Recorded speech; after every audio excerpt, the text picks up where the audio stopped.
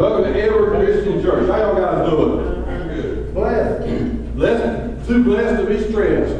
Amen. You have to remind yourself that sometimes. Too blessed to be stressed. Amen. Yeah. How many here have come through some hot weather lately? It's hot up here too today. We got air conditioning on, but my air conditioning is a little different than this one is. All right. Let's stand up and say this together.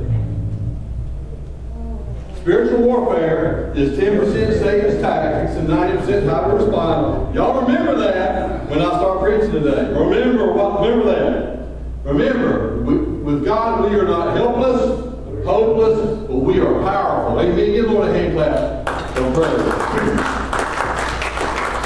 While you standing, we ain't going to sit down because we get ready to jump into some praise and worship. But say this. These are the two most important hours of my week. Help me to cherish them.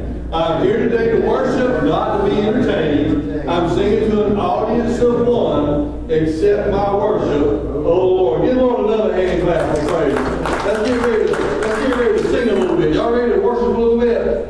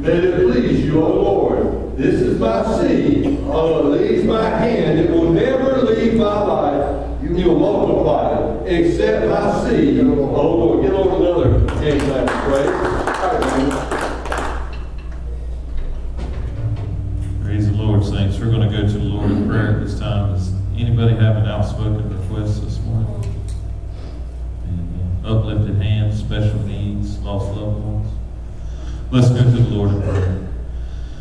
Heavenly Father, we thank you for the time and opportunity we have to be in your house. And Lord, as we gather together in one mind and one accord, we ask you to bless mightily, Lord. To show yourself strong in this place today, touching each and every life, each and every request, Father. We just ask you to move mightily, Lord God, and let your people see it, that they may further believe and give testimony of how you move, Lord God. Be with us in the remainder of this service today, Lord God. Prepare our hearts to receive the message that you've laid upon the pastor's heart, Father, and prepare him, Lord God, to give, Father. And we'll thank you for everything that's said and done and give you glory for it all. In Christ Jesus' name, the church said, Amen. Amen, amen, amen. Everybody stand up.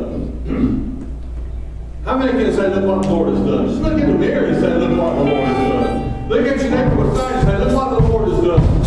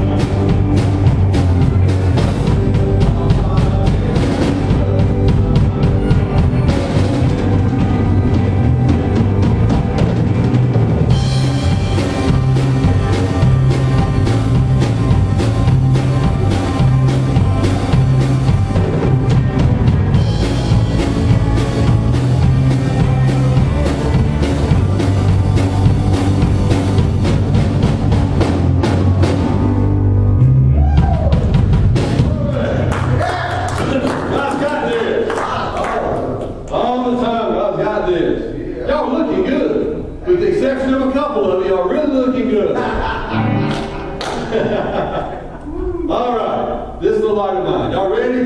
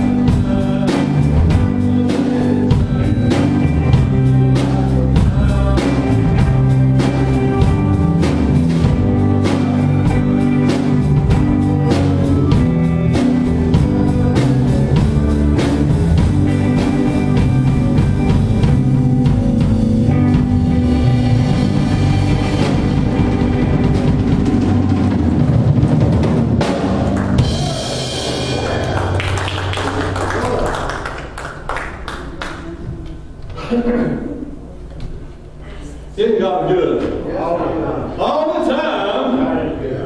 God's good. Get your Bibles out. We're celebrating our nation's independence this week. We're also going to celebrate our, listen carefully, independent dependence. Independent dependence. Independent is that we're no longer held captive to sin, but we're dependent because we need God to do for us what we can't do for ourselves. Amen? So our independent dependence. Y'all say it with me. Independent dependence. And we're not going to talk about that today necessarily, but in a way, yes, because it's part of spiritual warfare. Get your Bible out. God is so good to us. 1 Corinthians chapter 11.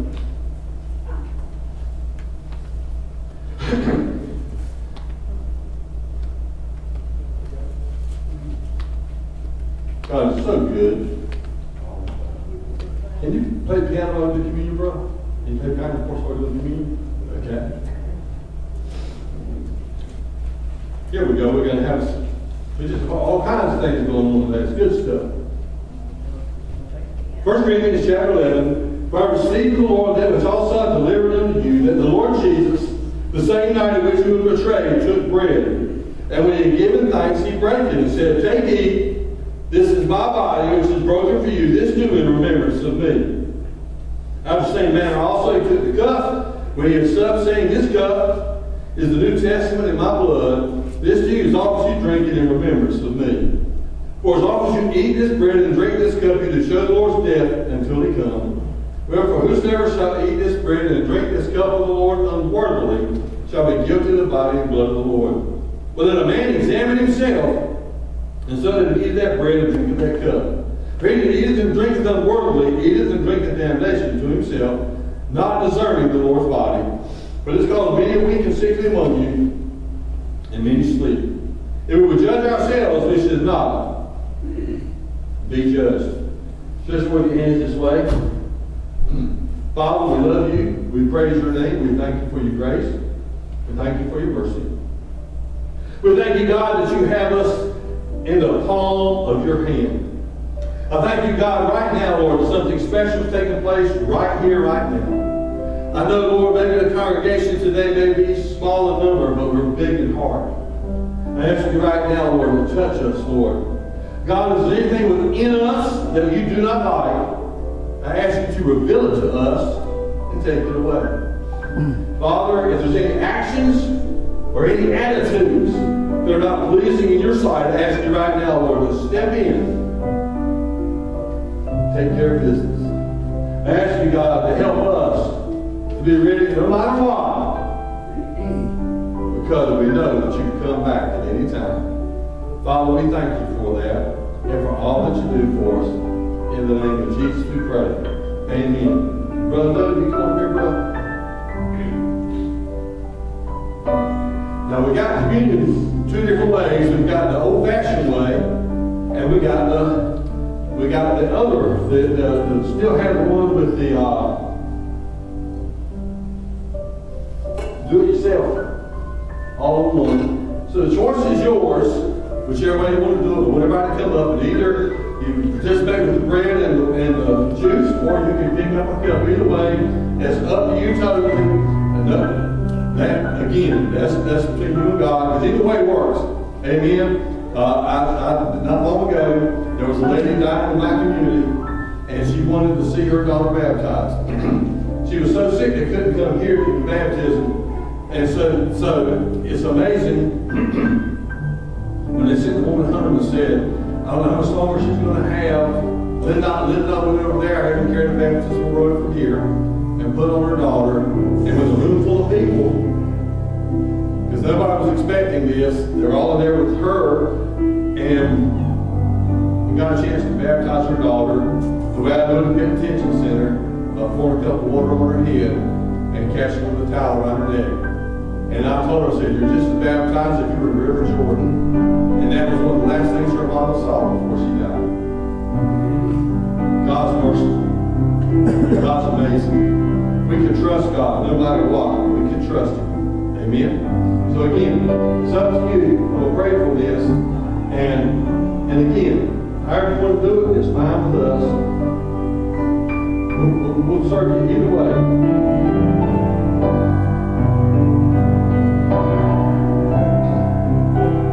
The Bible said on the night he was betrayed that he took the bread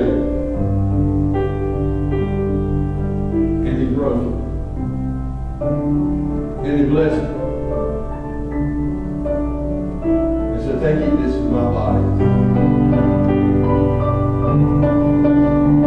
On the same night, he took the cup and said, "This cup is my blood spilled for you. This is my promise of the new covenant. Drink it in remembrance of me." Come, let us join at the Lord's table.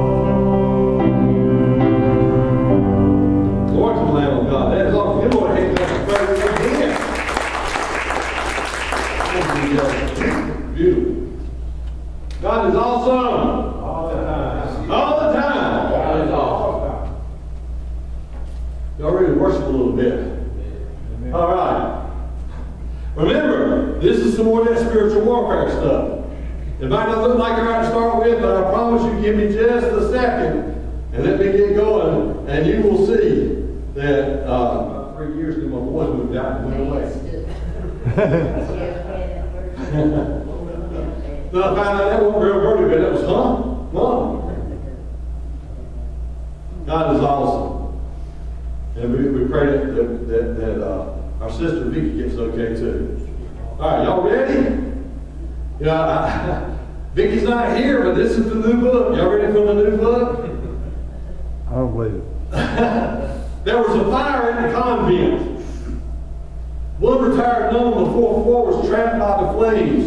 The resourceful sister quickly took some robes from her closet, tied them into a rope, and descended to safety. An amazed reporter later asked her, "Weren't you afraid that your makeshift rope might fall apart?" And she said, "Oh no, my brother. Old habits are hard to break."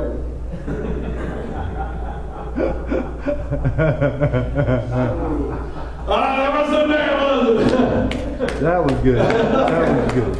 They're not going to talk about it today, too, so that's how it works out good. I did a thief broke into my house last night. And he started searching for money, so I got up and I searched with him. Both of us left disappointed. Okay, I should have stayed with the nun. Yeah. Yeah. Uh-oh. Somebody's feet stink. And Eddie, it's not you right now, although he is wearing flip-flops.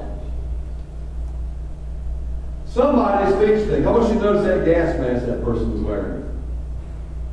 The gas is on the inside, not on the outside. You got to pay close attention to that. The gas is on the inside, not the outside. Step in what? This is part one. Slam up to where? Slam up to where? That's right. Okay. Get your Bible out. Well, you ain't going to have your Bible. I'm going to put it up here, but you can get your Bible out if you want to, okay? But it's going to be John 13. All right. It was the eve of the Passion. Jesus is about to forego one of the most terrible punishments a man can go through. Matter of fact, he's not just going to get, there's two types of capital punishment. One is a possibility of walking away from. The other one, there is no possibility. The scourging you can walk away from, possibly, but the cross you never walk away from. That's why Pilate gave him the scourging first, hoping that they would leave him alone so he could walk away, but he didn't. And he got the cross, so he got double. He did double duty that day. So it's some very powerful, powerful stuff. You've seen the movie The Passion. They actually underplayed what actually happened. If you look at all the research and looking at the bodies that have been hung on the cross and the way nails were in their bones and the way things were twisted, they underplayed it in The Passion compared to what actually happened to them. So this is something very powerful getting ready to take place in his life. The disciples had been with Jesus over 3 years. They learned a lot, but actually they had a head knowledge, but not very good heart knowledge. They still have some stuff going on in their head. They're trying to figure it all out, but it hadn't reached the heart yet. It hadn't reached their spirit. And so now, here's Jesus. He knew he didn't have much time left. Now you would think he's getting ready to go do what he's going to do. You would think that he needed that he would really be worried more about the support of his friends. But look at this. He's really needing them. And instead of asking Jesus what can they do to help him, they're arguing. Have you ever seen church folk argue? They're arguing. They've all got wrong attitudes. And this attitude is pervasive, it's going through, it's taken up, it's just invading the room. And so in this room where Jesus is needing somebody to comfort him, they're sneaking up the place. Have you ever been there? You really need somebody to come in and comfort you, and all of a sudden they lambaste you? Or you need somebody to come in to join in prayer with you, and they tell you how you're so silly to believe that God would actually do that. And so the same way with that kind of support system, Jesus is needing help, but Jesus is getting no help. But he knew, instead of going, fellas, I'm going to need you right now, tighten up. Instead, he says, you know what? To get ready to get my last lesson. It's amazing that it's his last lesson. Usually, if you look at the last word of somebody, it's very important. It means something very powerful because people know that they're dying and they know that they have to make that, some they know they have to make that statement. Others maybe not realize they're dying, but as they make that dying declaration, people can use that in court. So here, instead of that dying declaration, he's going to fix their attitudes. Somebody, I dare you. I'm going to dare you right now. Put your hand up. I dare you. Point your hand at the person beside you. Y'all ready? And say, Lord, fix. Lord, fix my attitude. Y'all thought say their attitude, didn't you? Fix my attitude. All right. So here we go. Y'all can remain seated for this, but I want you to, oh, there you go. See? He knows that he got to drive this hard lesson because they're in there. You got their gas mask is being attacked from the inside. It's amazing how, you know, my dad used to tell me, son, you better take a shower. I said, why, Dad? He said, because when other people smell you, he said, well, he said, by the time you smell yourself, so other people can smell you for about 3 days. I never tried that, but I can promise you, I don't want to try that. Amen? So they're stinking from the inside out. So here we go. Let's get ready. The ultimate lesson. And I've talked about this lesson so many times over the years. We're going to take a different kind of spin on it. Ready? Now, before the Passover feast began, Jesus knew or was fully aware that the time had come for him to leave this world and return to the Father. And as he had loved those that were his own in the world, he loved them to the last and to the highest degree. That's pretty obvious because instead of aggravating with how they're acting and saying, y'all need to be helping me, he says, you know what? I don't have much time left. So I'm going to give them a mega lesson. So it was during supper, Satan had already put the thought of betraying Jesus in the heart of Judas Iscariot, Simon's son, that Jesus, knowing fully aware that the Father put everything into his hands and that he had come from God and was now returning to God, got up from supper, took off his garments, and took a servant's towel. He fastened it around his waist, then he poured water in the water basin and began to wash the disciples' feet, and to wipe them with the servant's towel with which he was girded. These guys are amazed. They can't believe what they're seeing because the master, the rabbi, the anointed one, has got down and pulled off his outer garment, put on that towel, and without saying too much, said more than they'll want to hear. He said more than they could even bear because of the lesson that he was about to teach.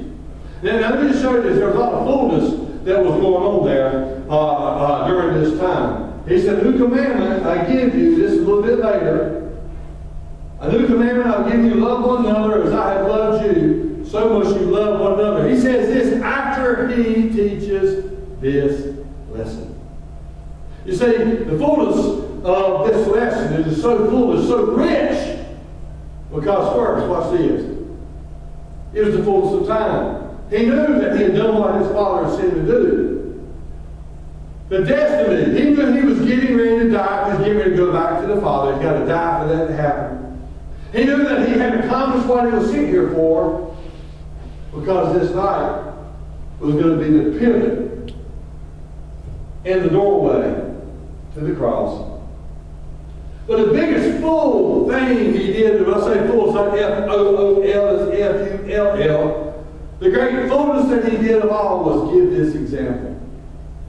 This is the full example of love, is to serve, not to be served.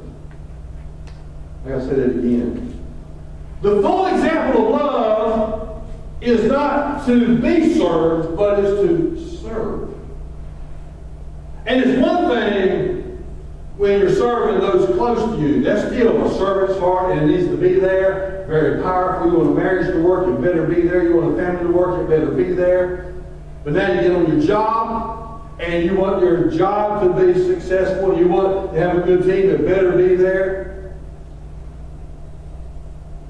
You know, my wife is watching 60 Days In, and they're in B-Block.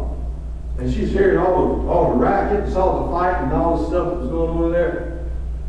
And again, she said, "Is that real?" I said, "That's real. Everything you see is real. There's nothing." The guys talking on the camera, they may be doing a little boasting a little bit, but other than that boasting, everything is real. What you see is what happens. And she said, "Wow. I can't imagine going in there." And all I can think about is, every time we go in there, we go in there with a towel. The police officers go in there with a taser and a mace. But when we go in there, we bring a towel. The police officers tell us all the time, said, "Dude, did your people leave?" He said, "We got peace in the block for about 2 or 3 days." You know why? Because we didn't bring a taser. We didn't bring the gas. We brought a towel. We showed the full example of love to some folks that we didn't even know. So now, watch this. Again, we finished reading this now. John 13, 7-11, Jesus said unto him, "You do not understand now what I'm doing, but you will understand it later on." There's a lot of things God does for us. We don't quite get it. And then one day you're riding down the road, or one day it's opportunity to do it again, and all of a sudden you go, "Wow, that's what, oh yeah, there it is." Peter said unto him, "You shall never wash my feet." Jesus said unto him, "Unless I wash you, you have no part in me. You have no share in the companionship with me." Simon Peter said unto him, "Lord, wash not only my feet, but my hands and my head too." And Jesus said unto him, "Anyone who has bathed needs only to wash his feet, but he is clean all over." Whoa, whoa, whoa. Stop. You're taking a bath, you're clean, but your feet stink. Now we all got friends that our feet stink. Every now and then you ain't got to raise your hands. Have your feet ever stunk? I mean, we had a guy one time in church, bless his heart, he hadn't stinking his feet anybody ever smelled in my entire life. And one day I was preaching, and everybody over this side of the church went, I watched them start going. And pretty soon they all got up and moved. I kid you not. Except for that one guy. And I said, "What in the world is going on?" So I started walking down the aisle preaching a bit. I said, and the Lord said, and I hit him with glory!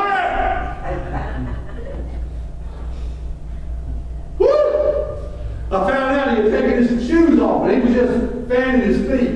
Woo! You know, that might have been a funny story later on. When it was happening, it was not funny. And when it's us, when I'm getting ready to show, it's not funny either. You see, he's pointing to something very powerful here. Jesus is showing a need that they hadn't really even thought about. There's a laborer. We might talk about the laborer later. Laborer, L-A-B-E-R. That's in the temple for the priest to go to before they do what they're doing before God. They wash their hands and their feet. We're not talking about that. There's that. But Jesus is taking it to a whole different level. A whole different level. That was before you went to do the sacrifice. Jesus is the sacrifice. Very powerful. So let's just look a little bit. Let's just look at this a little bit. Bathhouses. In that day, because of the lack of always having running water, or maybe not being able to get to a well, or they had to go up on a hill to get the water from the well and bring it back, then they had bathhouses. And in these bathhouses, people go in there and take their bath. So they go in their house and they take their bath. They would come out and be clean all over. But they had to walk to their house. So as they walk to their house, they pick up dirt and debris. So by the time they get to their house, they didn't need to bathe all over. They just needed to wash their feet. Now this is what Jesus is talking about, but he's gone so deep. Because it's a picture of a Christian. Our bathhouse before God is salvation. We can't get anywhere but him. So we get salvation. And when we get salvation, we come out clean. We're clean as a vessel. But as we walk through the world, we pick up attitudes. Somebody say attitudes. Attitude. We pick up attitudes and debris. We sometimes are collateral damage. Sometimes we pick up shrapnel. So, as we pick all this stuff up, ours is usually manifested in our attitude. Attitude isn't a thing. Your attitude is everything. Can I say that again? Your attitude isn't a thing. Your attitude is everything. I've said this so many times, and you see it all over the place. Your attitude determines your altitude. Of course, on the plane, the attitude are the rudders. When the rudders on the plane are pointed down, the plane goes down. When the attitude is up, the plane goes up. The same way in our own life, when you got a bad, stinking attitude, everything you do is affected by that attitude. It's a very, very powerful thing. Remember, your attitude, so look at somebody tell them, your attitude is not a thing. Tell them. Everything. Your attitude is everything. Attitude is everything. Amen. And so here we go. This is part one, because this is so rich, so full. I'm amazed that when the Lord showed this to me, and we got communion today, and this is right after, when Jesus was washing their feet. Matter of fact, look at the timing. He didn't wash their feet when they walked in the room. He washed their feet after the meal. Wait a minute. The service will wash feet when you come in. But at this meal, he sees attitude after attitude after attitude. Judas is now accepting the mission. All this stuff's going on at the table. He puts Judas beside him to show his attitude. How great attitude. He put Judas right beside him in a place of honor, knowing that he was going to betray him. Jesus was showing the greatest example of attitude while everybody else thought, I'm better than he is. I've done more than you have. Well, you know, Jesus loves me more. Wow. Can you imagine being at the Last Supper? We see that picture of the Last Supper, and it looks like everybody looks over saying, can I get another biscuit, please? They ain't asking for a chicken leg. They ain't asking for a wing. They're going, I'm better than you are. I'm the man. I mean, I'm the one. So you see all this stuff going on. Now watch this. Let's move a little bit deeper. Ready? The very first thing this step in. Ready? This is going to be a little aggravating, but here it goes. We're going to go to Luke 22. I've already written it down there for you. Luke 22. It says they were arguing, and they were accounting who was the best. Here it is. Jesus is needing help, and they're arguing about who's the best. Really?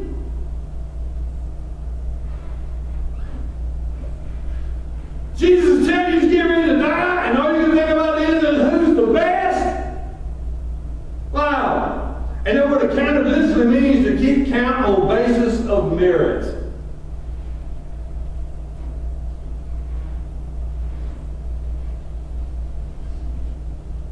And then, Jesus says, calm down there, homeboy. You're getting ready to deny me, because I'll never deny you. I'm a super Christian. And he said, but what? The cock crows, you'll deny me 3 times.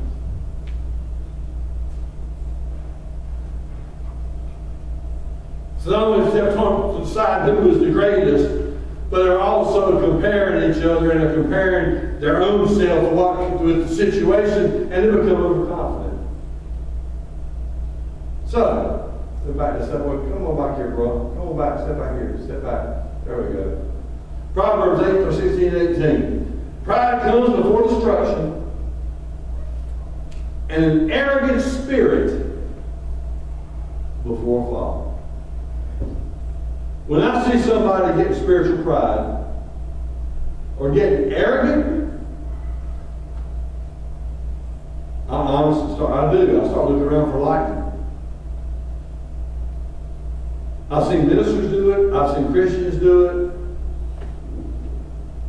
And when I see them do it, it always just shakes me to the core. Because they don't realize they're wearing a gas mask trying to protect themselves, but the gas is on the inside, not the outside. Wow. So now, stepped in pride, and then it stepped in anger. Because the Bible said in Luke 22 that they were arguing about who was the greatest. There was a strife going on. That word strife in the Greek is to be quarrelsome. So they just didn't say, I'm the greatest, or you're the greatest, blah, blah, blah. They were arguing about who was the greatest. Can you imagine sitting in something with Jesus? He's telling you he's getting ready to die, and y'all are arguing about who's the greatest. And you can't quit arguing. Wow. See, here's the test of a quarrelsome spirit. Ready? I'm going to tell you. How can you tell if you got a quarrelsome spirit? First instinct, if you got a quarrelsome spirit, the first instinct is to criticize. Your last instinct is to encourage. You find fault in everything, and you actually move on to a critical spirit, the danger zone. You're caught in a never-ending trap. It's going round and around and around. Criticize, find fault, criticize, find fault. Then all of a sudden you're critical. You're quarreling all the time. That happens in marriages. That happens in families. It happens at work. It's like this. You go to a ball game, and in the ball game, everything is going your team's way. Your team is winning. And when your team is winning, nothing hurts. The guys right there playing, just got potted in the mouth with the baseballs, keep their hanging out, and he goes, I'm all right, I'm getting ready to bat, I got to keep on batting. Guy gets one of them in the middle by a line drive, and goes, I'm all right, let me in, coach. Because he's winning. When he's winning, nothing hurts. The people that are watching, they're going, there's the umpire there. That man's the man. Look at how he's calling that ball. Just right. But then go next to the side that's losing. When you're winning, nothing hurts. And the referees are awesome. When you're losing, everything hurts.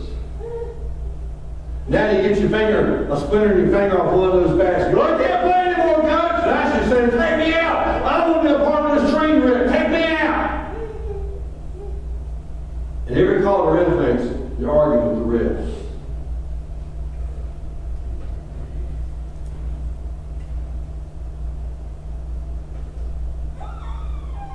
Let me ask you a question. Do you find yourself losing? Do you find yourself having a bad attitude? Do you find yourself having a critical spirit? Because if you got a critical spirit, I'm telling you, everything hurts. I'm not talking about discerning something wrong. There's a difference if something's wrong and you're trying to fix a problem. That's not what I'm talking about. I'm talking about attitudes. Attitudes. When I worked at Fountain, all I ever got was problems. That was it. That was my job. Corrective action manager, safety manager, environmental director. Everything was always problems. And I worked all these problems all the time. Every time I went to my desk, there was problem. But I didn't let that affect my attitude. So now, I'm getting ready to close.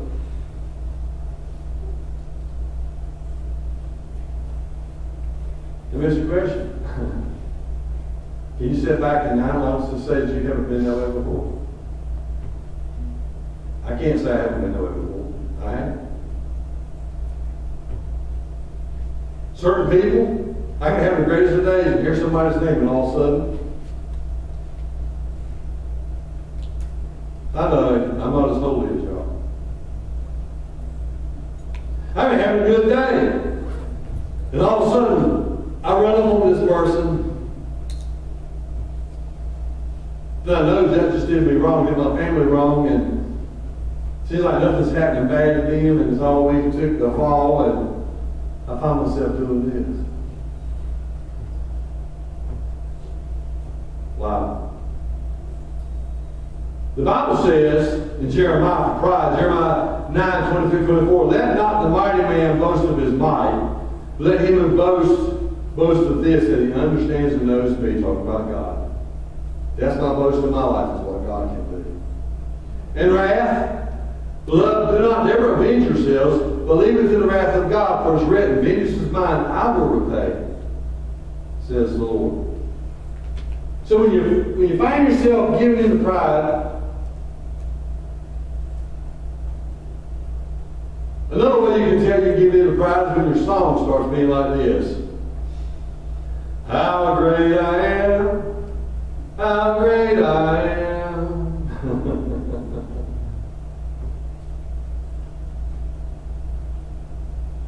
Let no corrupt communication proceed out of your mouth, but that which is good to the use of edifying, that it may minister grace unto the hearers. Ephesians 4:29. Ready? We have a choice.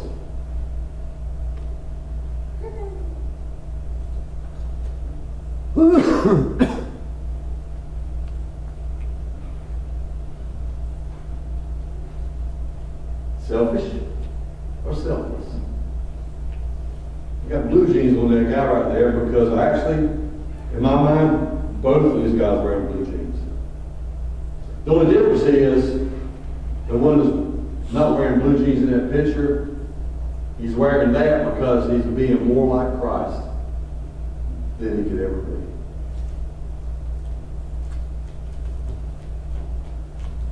Washing feet's got a whole lot more to do than just washing somebody's feet. It's an attitude. Choose wisely. I want to tell this story, and then we're getting ready to pray. One rainy day during the American Revolution, George Washington rode up on a group of soldiers attempting to raise a wood beam to its highest position. The corporal in charge was shouting encouragement, but the soldiers couldn't get the beam in position. After watching their lack of success, Washington asked the corporal why did he join in hell. To which the corporal replied, don't you realize that I am a corporal? Very politely, George Washington pulled back his robe and revealed who he was. He said, I beg your pardon, Mr. Corporal. I did. Washington dismounted his horse and went to work with the soldiers to get the oak beam in position. After they finished, George Washington wiped the perspiration from his face and said, if you should need help again, call on Washington, your commander-in-chief. I will come. Powerful. Powerful. Powerful. The corporal was over here with the mask. George Washington was over there washing the feet. BJ, we used to come here and play something soft, brother. It's so important. And I ask God all the time, God, help me keep this attitude. We're going to talk more about it next week. We're going to go deeper into it next week. But this is more or less the intro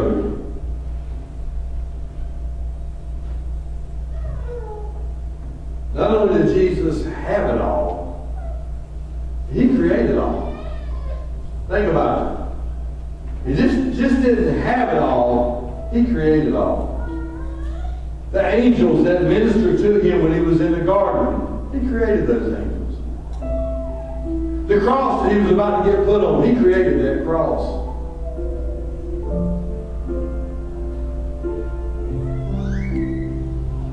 The soldiers that were going to nail him to it, the crowd that was going to cry, crucify, crucify. He created all that. And he knew that they were going to turn on him.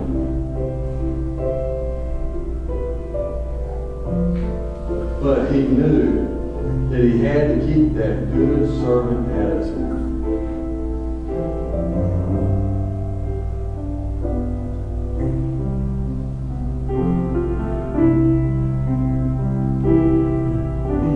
I get amazed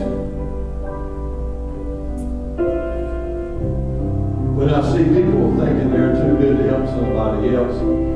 Abraham Lincoln said, if you want to test a man's integrity, don't take everything away from him. If you want to test his integrity, give him power. That's how you test it.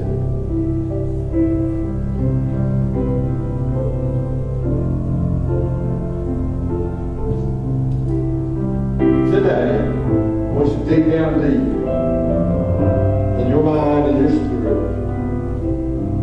Let me ask this question. Is there any area in your life that you may have thrown down the towel and maybe even picked up the wheel?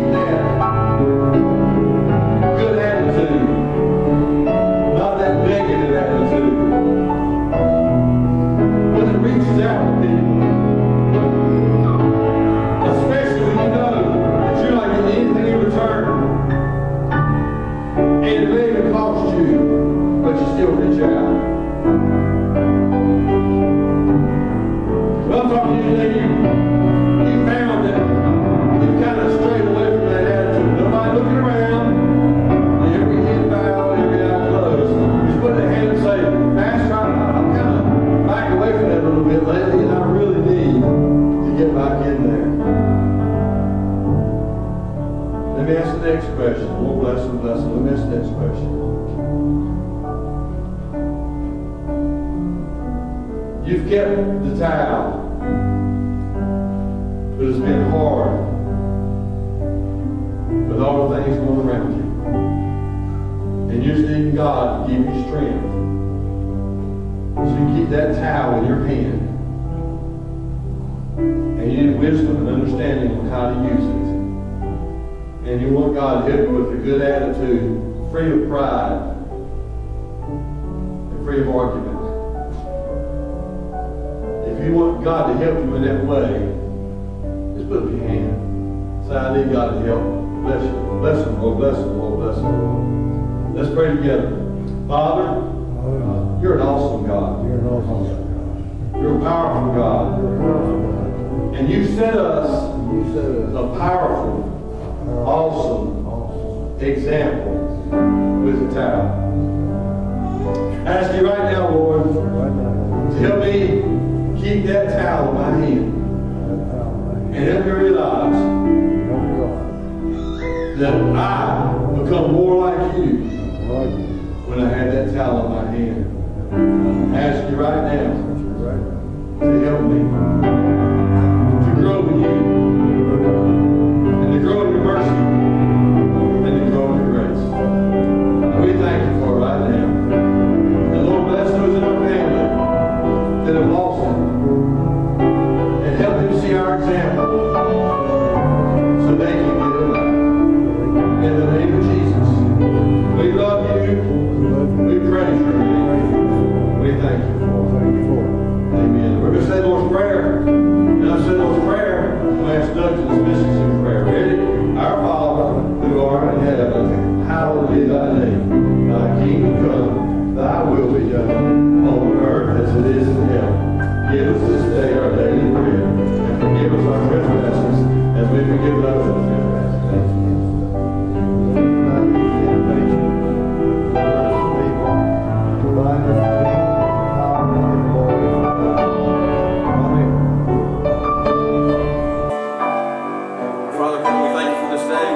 Opportunity to come into your house and worship you in spirit and truth.